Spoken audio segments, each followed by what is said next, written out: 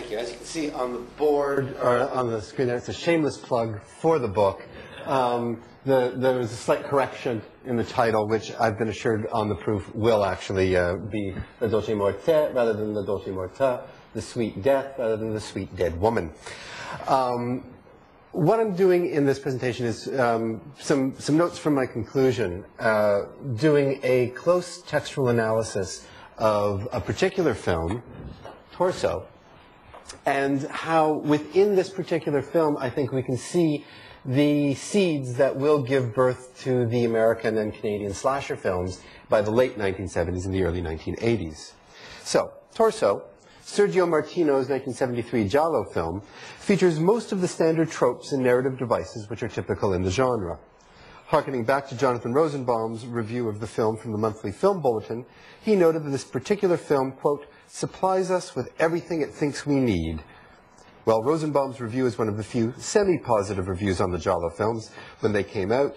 His affection for the film is based primarily on the assumptions that Martino's film aims to please its audience.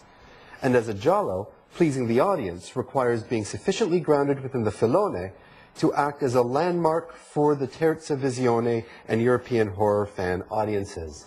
I had to cut out what those terms mean for a time. Do ask me in the questions.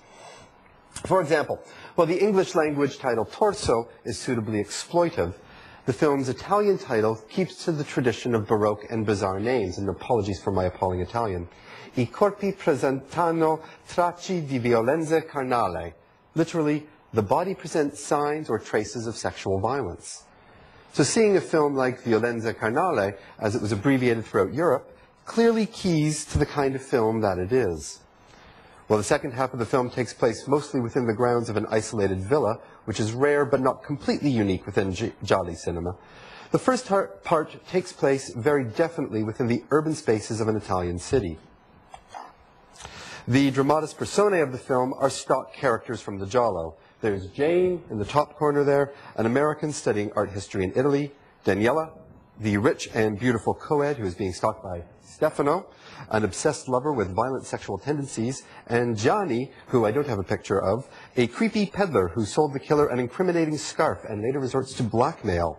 Then there's Roberto, the hunky doctor who saves the day.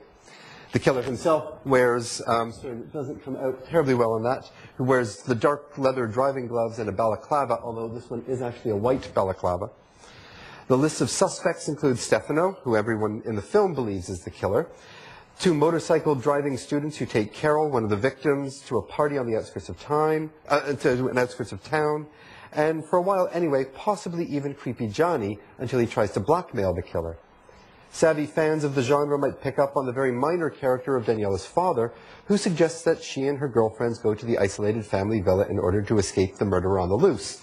But that turns out to be a red herring. For most of the film, however, Stefano is the prime suspect. He is definitely stalking Daniela, owns a scarf similar to the one the police are looking for in connection with an earlier murder, and in a throwaway line has known Daniela since they were very little. Ultimately, the killer turns out to be the girl's art history professor, Franz, who had been romancing Jane. Franz had been traumatized as a child when he witnessed his brother fall to his death trying to rescue a little girl's doll. Since the girl had promised to lift her dress for Franz's brother in exchange for getting the doll, Franz has since equated heterosexuality with the death of his brother and that all women were dolls. Although much is made with that psychosexual explanation in Franz's background, the real reason for the murders is that Franz participated in a menage a trois, which opened the film, which is sort of a blurry image in the lower corner there. And the two women involved, Carol and Flo, were the first to be murdered as they were blackmailing him with pornographic pictures taken at the time. But Daniela saw Franz follow Carol just before she was murdered, and although she could not recall who she saw follow her friend, she did recall the scarf she was wearing. Daniela was killed because she was a potential witness. Their friends, Katya and Ursula, were killed because they happened to be in the wrong place at the wrong time. Missing from the proceeding is, of course, the central role of the amateur detective.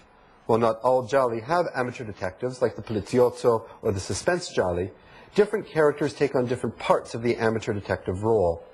While Jane is not the film's amateur detective, she is the one to put the incriminating pieces together to accuse Stefano and races off to warn Daniela at the villa. Although Dr. Roberto is the one who ultimately kills Franz, he is only brought into play in the final act of the film, worried why no one has answered the door when he knew for certain Jane could not have walked out of there. She had broken her ankle previous to that, and he was the one who taped it up. In the urban sequences of the first half of the film, the police do seem to be on the ball under the leadership of Inspector Martino. It's very rare that you have the police actually on the ball in these films.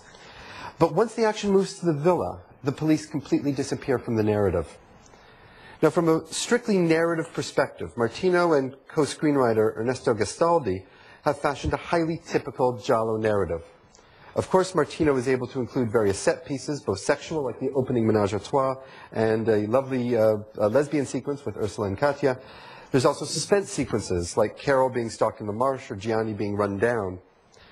But what marks Torso as a different kind of Giallo is the almost 23-minute suspense sequence Martino concludes the film with, as Jane wakes up to discover her friend's murdered, the killer's still present, and a game of cat and mouse begins between potential victim and killer. And this sequence in particular is what marks Torso as a prototypical slasher film. By the second half of the film, once Daniela and her friends go up to the villa, Torso shifts gears. While typical of the Giallo, the murders in the first half of the film are on screen: Flo, Carol, and Gianni. When the killer comes calling on the villa, 4 murders happen off camera and at once. We are denied any of the traditional pleasures of this kind of cinema, as 4 of the main characters, Stefano, Ursula, Katya, and Daniela, are murdered. Jane wakes up the next morning, comes downstairs, and finds the bodies strewn across the floor.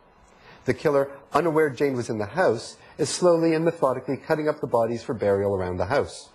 This device allows Jane to find all the bodies before Franz returns, at which point she hides and witnesses him cutting the bodies down with a hacksaw.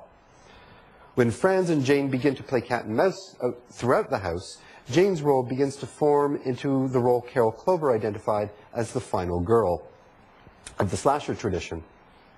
In this cat and mouse game, while never engaging in full physical struggle, Jane is attempting to outwit Franz, another aspect of the final girl that Jane displays. Although the final girl is often responsible for the killing of the monster or killer in the slasher film, Jane, as a prototype of this character role, still needs the traditional Giallo hero to arrive at the 11th hour for the final punch-up that will ultimately send Franz off a cliff to his death.